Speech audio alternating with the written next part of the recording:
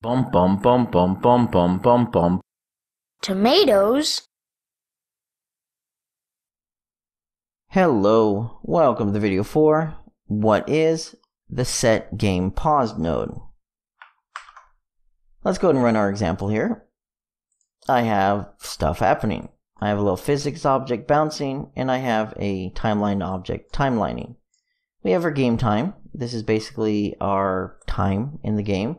And then we have our tick delta, how much each frame is taking. If I hit a pause button, we're going to notice a couple things. Let's go ahead and open up our graph and look at what we're doing here. We're going to debug what we're doing. So here we have our tick, and if you notice our tick is running. When we go back to our game, you'll notice our game is paused though. Our game time, which is a counter of our game time running, is stopped, but our tick delta is still running. Our objects have stopped simulating. Our timeline has stopped timelining. I can't do keyboard input because I have no input multiplier, and I can't do mouse movement, but our tick is still running. So that is something to keep in mind with pausing a game. And if we unpause, everything will continue and our game time will continue. So let's go ahead and look at this. This one's pretty simple. You have a node called set game paused. If we were to type game paused, we're going to find two nodes. Is game paused and set game paused. And they're pretty simple. Is game paused returns back a Boolean value of if the game is paused or not.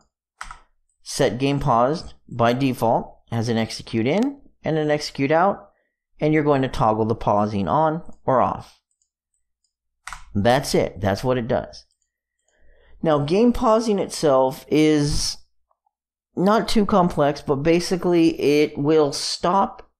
It's going to basically set the dilation of the game to 0, but not using the dilation. It's just going to tell things to not do anything. Event ticks are still going to fire, but physics will stop and timelines will stop. Things that rely on time, the global delta time, the item that basically, when we're running our game, we have a 33 tick here, globally right here.